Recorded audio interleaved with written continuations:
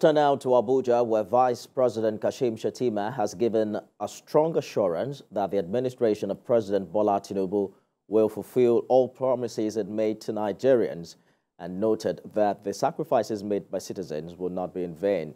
The Vice President spoke at the 63rd Independence Public Lecture titled Actualizing the Vision of Renewed Hope for Socio-Economic Development Through Effective Leadership.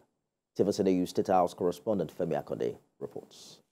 This year's 63rd Independence Anniversary, tagged Renewed Hope for Unity and Prosperity, is the first that will be commemorated by the administration of President Bola Tinubu. It is also another opportunity for the federal government to remind Nigerians on efforts made towards raising the stakes of governance and improving livelihood.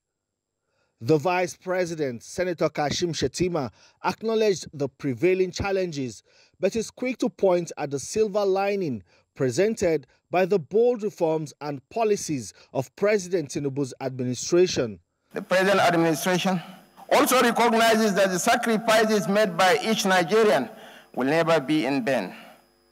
Such solidarity with our economic revival strategy, from the bustling streets of Lagos to the serene landscape of Enugu, has inspired our focus on diverse sectors, from agriculture to digital technology, from healthcare to education. Beyond the celebration of the 63rd Independence Anniversary, the Office of the Secretary to the Government of the Federation has a coordinating point for implementation of policies and decisions of government that has made full arrangements to document and carry forward the critical outcomes of the symposium.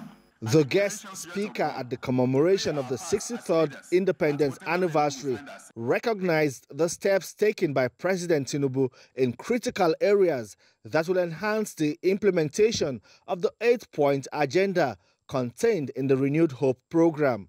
The election of President Bola Ahmed Tinubu, despite all the odds on his path, must minister to us as a nation about the awesomeness and grace of God.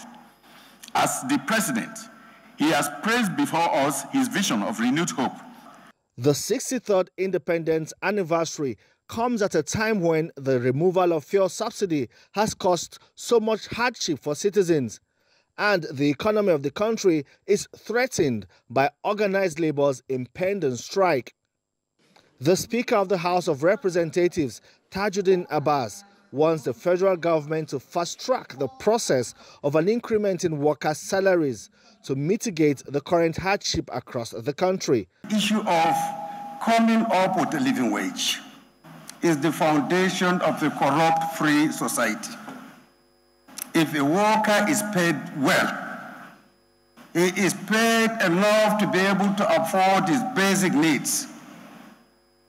It will help to eliminate corruption in a significant way.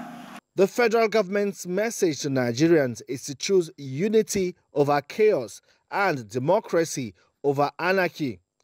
There's also an assurance that the sacrifices made by citizens are investments in a brighter future. Femi Akonde, TVC News, Abuja.